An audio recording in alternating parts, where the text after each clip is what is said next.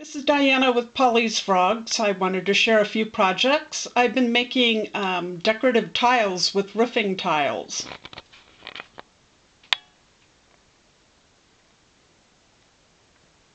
And I use old hardware that I find at yard sales and flea markets and vintage images off the internet.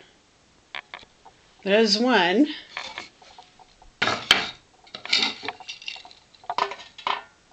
My camera doesn't have a lot of time, so I have to make it quick.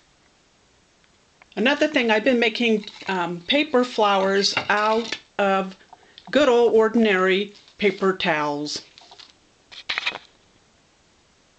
I just Mod Podged the paper towel, cut out the flower with this punch, and here you go. Sorry, this camera doesn't take very good pictures, video.